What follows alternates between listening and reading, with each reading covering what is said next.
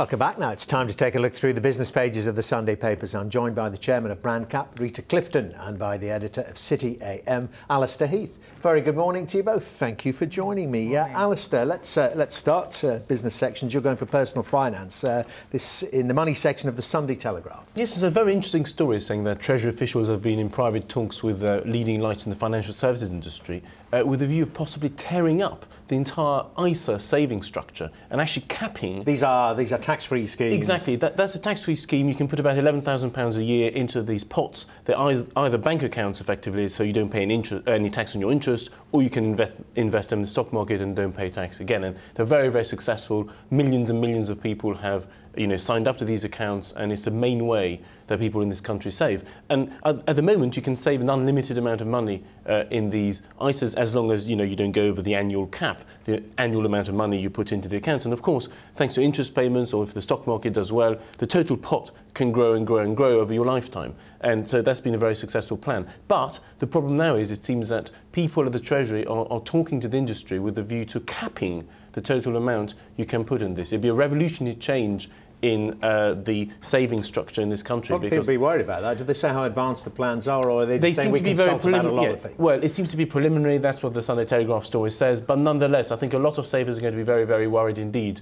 And already the pension system keeps changing all the time. Virtually every year the government changes the goalpost. You've got the opposition calling for more changes. They're reducing the total cap, the total amount you can put in your pension. They're reducing the amount you can put in every year. There's now more talk that the Labour Party is going to change the rules yet again quite dramatically. And now suddenly the one area which was unchanging, the one area which seemed completely pro-saver, is actually possibly now under threat. Do you have a view on that, Rita? This idea, if you're taking the pensions, the ISAs, these are long-term things. These are for a lifetime, as Allister says. If you change the rules, even every few years, well, then people just don't have any certainty and can't plan accordingly.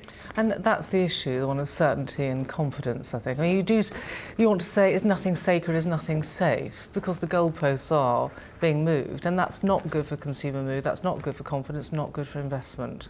So all round, it just doesn't seem like a very sensible thing. But, every little pot is being raided. And that's it in these difficult times. That's the way it is. Talk to me about consumers. So, top-end consumers and their effect on Burberry in ventures in fashion there. Indeed. Well, this is a cheery business story for a rainy day, I think, today. A really great story of a world-class British brand and business. It is going to be reporting on its latest trading statement this week. It's just a great example of a British-based business that's combined creativity and imagination with real business discipline. I mean, it's combined business strategy and brand strategy, saying good business management is good brand management and so on. The only slight irony here is it took an American CEO to recognise the potential here.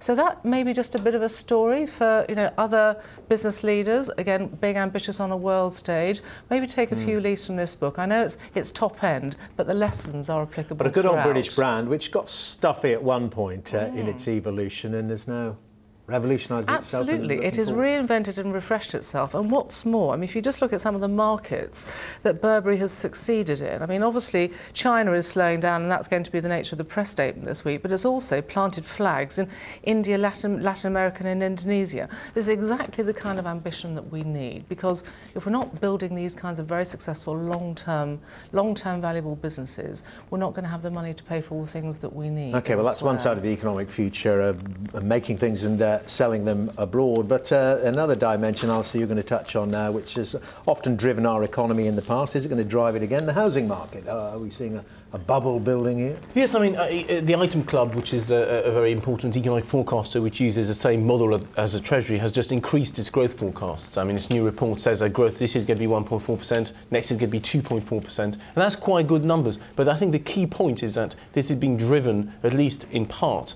by the housing market. They think house prices are going to go up 3–4% this year, but then 6 or 7% a year for the next 2 years. And to me, that's quite worrying. And there's a problem here, right? You can grow either by creating companies like Burberry, or by exporting, by investing, by creating jobs, or you can grow by borrowing and then spending the money on imported consumer goods, or on just consumer goods in general, rather. And I think the big worry is if the government is artificially inflating the housing market with Help to Buy and other schemes to sort of try and help people get on onto the ladder. The problem is house prices are going to go up artificially. You're going to get more and more overvalued house prices again. It's going to be harder and harder for people actually to buy a house, and you're going to fuel this debt binge yet again, the kind of problem we saw in the noughties. And the whole point of this government's economic strategy was, to reduce leverage and to make the system more balanced. I mean, we keep repeating it. I mean, we saw it. Well, we saw it in the noughties, we saw it in the 80s, yeah. we saw it in the 90s. Yeah. I mean, Rita, do we do it every decade? Well, it seems to be the one answer that everyone has. How do you boost growth? Well, let's get people borrowing a bit more money and spending a bit more money, and the best way to borrow money is to have a mortgage, of course, and so on. So I'm quite worried about it. I mean, the good news, nonetheless, because there is a good news story,